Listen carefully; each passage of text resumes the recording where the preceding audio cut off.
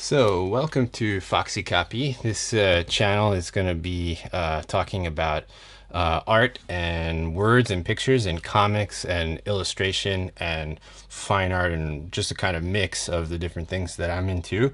It's a direct reaction to Cartoonist Kayfabe, which is a podcast channel thing being done by Piskor and Jim Rugg right now. Two cartoonists, comic book artists coming out of Pittsburgh, and it's really great what they're doing, kind of analyzing all different kinds of comics that were important to them as kids growing up. But let's go back just real quick and look at the ads that are in this comic book. You know, so you have m.a.s.k.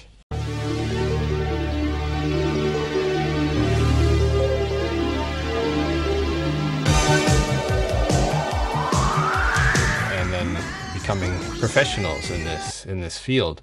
So today I want to talk about Sergio Aragonés. Let's get right to it. I want you to meet Sergio Aragonés. Hiya, Sergio. Great having you here. Thank you, thank you, thank you. And now it's up to you. I can relax and have a good time. Somebody who they brought up in their first episode of Cartoonist Kayfabe.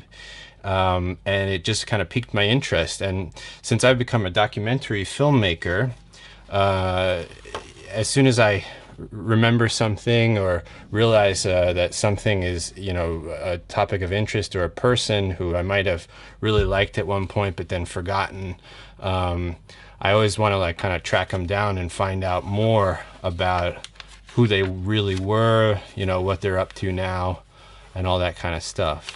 So and then I try to convince people to let me make a documentary about that subject. Which is not always that easy. So here we have Sergio Aragonés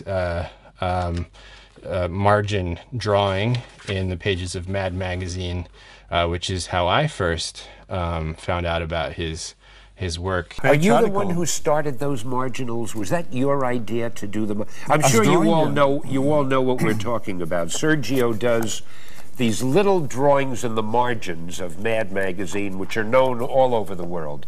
Did they tell you to do that, or did you suggest that? I suggested. Really? What they had on the old Mads, there were little signs related to movies. They were very clever. But every time I ask or Nick or Jerry the Fuji, the editors, Nick Meglin, I ask them what it means. He says, well, did you see that movie? And says, no. Well, then it won't make any sense to you. And then I will point another one. It were puns on words that they were very old and they didn't make any sense. So I asked them, why don't we make drawings? And they told me it couldn't be possible to have pantomime cartoons so small without any words. So I says, yes, no. So I did it. I said, well, we run them until you run out of ideas. And so far it's been 30 years, every issue without missing one. And it's funny because even my wife, who's French, I'm doing this over here in Paris. Well, I was born in Spain, and I was during the Spanish Civil War. So my family emigrated first to France, which I went to school there. You speak French too, don't you? Yes, yes. She loved his drawings growing up, and she was never, really, I wouldn't call her a big comics fan, but it just kind of shows you how his work was able to travel through Mad magazine, and just lots of kind of zany, weird little appearances in probably publications, that came out all over the world. From France, we went to Mexico. And when I arrived to Mexico, I didn't speak any Spanish. So, being afraid of going out with the kids, I stayed a lot at home. Wow, how old were you then? 4 or 5. And then when you are alone at home, you draw and you tell yourself stories. And I think when my earliest recollections has been a paper and pen and ink. I was always drawing all the time. This came out in the 80s when maybe the concept of terrorism was viewed with a little more distance and humor. It's kind of funny when you look back so much at things that are comical, the amount of topics that are less and less, considered appropriate for comedy. Anyway, so you see Aragonés's quick style of cartooning here. it's interesting to talk about Reagan in the 80s and this channel, which I'm going to call FOXY Copy. So FOXY Copy is an homage to Xerox store that was down the street from the comic book store, Big Apple Comics. That when I was 12 years old, I was given a part-time job after school at the local comic store, and it was basically the adults who ran it were being nice to me.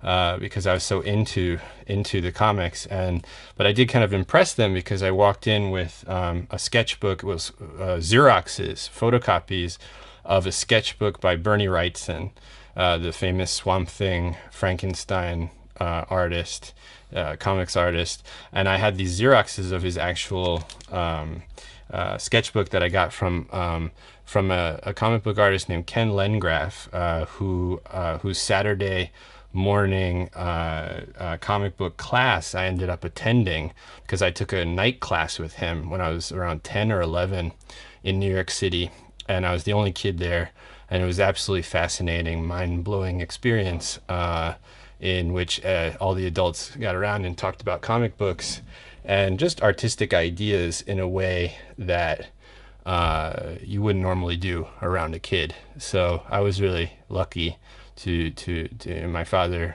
found that class, and through like an ad in the Personals or something like that in the back of some magazine.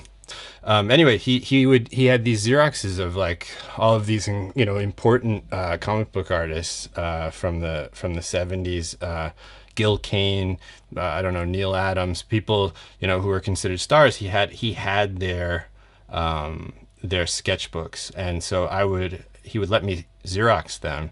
And I walked into this comic book store on the Upper West Side, and I showed the owner, Pete Koch, who also traded original art. I showed him those Xeroxes, and he sent me out directly to FOXY Copy, the local copy shop just a few blocks away, asked me to copy them. When I came back, I asked him if I could have a job, and he said yes. So this channel is called FOXY Copy because I'm also kind of copying cartoonist kayfabe, but it's out of respect and adoration because I love that thing. I'm just watching it all the time. But another thing I want to bring up is just copying in general, because it's something that artists do all the time, something that I did all the time, I still do all the time, but especially as a kid, starting to draw. I'm sure I copied this cover. You copy poses. You try to understand how people draw, and so because Ed Piskor and Jim Rugg and Tom Scioli, if that's right, there's like this group of comic artists coming out of Pittsburgh who have this, each have an individual style, but there's something to me that nostalgia that unites these guys. And nostalgia, when you reproduce it, is often, kind of copying and like hearkening back to something from before. And somebody else from Pittsburgh is Andy Warhol, and American artist who made a bit of an impact. You may have heard of him. Well, I don't really paint because I hate objects, and I hate to go to museums and see pictures on the wall because they look so important and they don't really mean anything. And I have this really cool book of, it's actually one of his sketchbooks that I thought I'd show you. And what it is just, it's him tracing photos. And it's funny because when you trace photos, these are probably like commissions or something, but when you trace photos, you get a kind of line. It's like everybody can have that line, you trace photos, and that's kind of what happens. The hair, the highlights, the in comics that you put X's all over the place showing where you're going to put blacks and whatnot. And it's kind of funny because his style of drawing is a kind of style that almost anyone can have, and I think he knew that. I don't know if it's because of what I know about Andy Warhol and the atmosphere in which these drawings were being produced, but there's something kind of foxy about it all to me. This is like sitting at the World's Fair, riding one of those Ford machines where the voice is behind you. It's so exciting. You don't have to think anything. But you should just tell me the words and I can just repeat them because I can't. I'm so empty today. I can't think of anything. Yet a kind of inhumanity, a kind of there's Mick, a kind of surface quality and robotic reproduction nature, which I think Andy Warhol would have been very happy with as a an analysis of his work.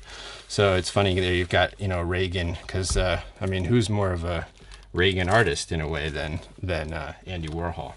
So let's see, let's head back to Groo territory, and let's talk Sergio Aragonés here for a little bit.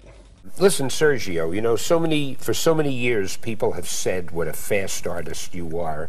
Are you really that fast? Give a demonstration of how fast you draw. For instance, if I had to draw...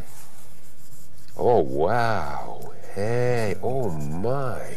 Look like at that. See, that's how a serious guy have to draw, Sure. Now, let's stop kidding around, huh? No, a serious artist would draw like this if I had to draw. See, this one. What's taking you so long? Well, because it's just generic cartoon, Son of a gun. Well, the difference is when an artist that draws the serious comics draws, let's say, a hand. Well, the hand has to look like a hand. The guy has to study anatomy, and the hand has to have certain proportions, Right. But when you draw in a cartoon hand, this is a hand. Yeah. It's one of the first comics that I ever bought, and I just grew up loving. I think I got my first copy of this in second grade. No, maybe third or fourth grade. My friend Eddie Ruiz, hi Eddie, showed it to me, and I immediately fell in love. The awful thing about what you're doing, people are going to be watching you, and they're going to go running to their desk and taking a magic marker and figuring, Jesus, I never realized I can draw like that. Yes. I mean, it's easy, and they'll try it. Absolutely. And they're going to get frustrated as possible. Well, it comes, as I said before, with practice. It's like playing the piano. The analogy is, you want to play the piano? If you sit on a piano, what's going to happen? You go cling, cling, cling, cling, and nothing happens. You practice 8 hours a day, 4 hours a day, 2 hours a day. The more you practice, the better you become. Same thing with drawing. You sit on your piece of paper, you draw. I don't know, there's something about little things, like tiny little drawings, when you're little yourself, that are kind of, extra satisfying. And they almost seem like they're made just for you. But let's go back just real quick and look at the ads that are in this comic book. So you have m.a.s.k. I love that toy. I never really knew much about it. It was kind of more mysterious, maybe because it was called m.a.s.k. Masked crusaders working overtime, fighting crime, secret raiders who will neutralize soon as they arrive. The soundtrack is gonna lead the mission, and Spectrum's got such supervision. Then Transformers or GoBots or things like that, but it was in the same sort of universe. Also, something you notice is that there are a lot of sort of big-breasted or women with their breasts pushed up, girlies in the, serving drinks to all these disgusting men. Listen, I just thought of something. You have not yet drawn a female for us here, have you? And the whole world is waiting to see what an Aragonés female looks like. Well, and there are many types of them, I know. The females are anything you want. I mean, there could be a female like this, which is more in the style of a cartoon female. Now, how about a glamour girl? Well, the glamour girl just put a little pocket note. It is incredible how you get the whole feeling in 2 lines. Oh, that's just great. I promised I wouldn't use the word wonderful, but that's just wonderful. In the first episode of Cartoonist Kayfabe, Jim and Ed bring up Sergio Aragonés, and it just made me think about him, as an artist. I mean, look at these 2 pages. Let's see, get a little focus on there. I mean, he's just absolutely a master of the comics medium. And he would draw these monsters, you know, these, and they were always like beautiful to look at, full of details. And then these kinds of full-page designs, you know, with the repeated color schemes. Even the text, you know, as part of the design. And so I started looking into him.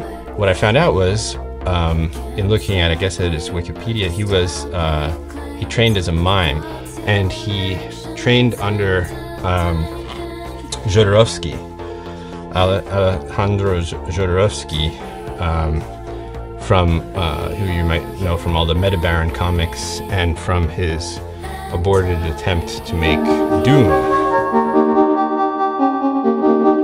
Mi ambición fue tremenda. I wanted to make something sacred, una película que diera las alucinaciones de LSD. Si tomara LSD to change the young mind of all the world. Michel Seydoux said to me, I want to make a new picture with you. What do you want to do? I say, Dune. And he said, yes. C'était le plus beau livre de science-fiction, c'est la Bible de la science-fiction, succès d'édition mondiale. I didn't read Dune, but I have a friend who said it was fantastic. Jodorowsky was a student of Marcel Marceau, the meme Marceau, who in some of my work, my last documentary about the first hip-hop show in the world, which was French, found out all about Marcel Marceau's influence as a mime over hip-hop breakdancing. Uh-oh, there's Hulk Hogan. Knew it was going to happen with the Berenstain Bears. Well, now that's interesting because the Berenstain Bears, I'm not sure, I think that the first children's book I ever read by myself was a Berenstain Bears book. They're being followed by something called the Wuzzles, the Young Astronauts, the Muppet Babies, and Monsters. I don't remember the Monsters part. And you got Hulk Hogan's Rock and Wrestling. There you go. There's something going from 2D to 3D. Right before your ever-loving eyes. Sorry. So yeah, Stan Lee and Sergio Aragonés are talking about Aragonés having been a student of Jodorowsky's, who was the student of Marceau, and that Aragonés said he put it all into his drawing. Being a mime and training as a clown and being able to make people laugh and assume these different personalities, that he was doing that in order to, not to become, he didn't think he was going to become a performer. He wanted to put it in his drawings, which I think is a, just incredible idea. So there you go. There's Groo. We've also got Stan Sakai doing the calligraphy, doing the lettering. Stan Sakai, who would go on to do Usagi Yojimbo, I think is the name. It's a rabbit samurai, kind of in the time period when Kevin Eastman and Peter Laird were doing Teenage Mutant Ninja Turtles. So there it is, Groo the Wanderer, one of the best moments of my childhood. And I don't know enough about Sergio Aragonés, but I'd really like to find out more. My name is Joseph Cahill, J.o.e. Cahill, for those back in the day. Joe l'Extraterrestre. I turned myself into extraterrestrial to make documentaries here in France. That's another story. You can like and subscribe here if you like this. And, write me back and tell me things about, what you think, how you think it should go. Give me some ideas to play with, some reactions, and yeah, let's just have some fun looking at all this crazy stuff. But I've got to tell you, I have never had a better time, and I cannot thank you enough for being here. Thank you so much. My pleasure. Okay, now.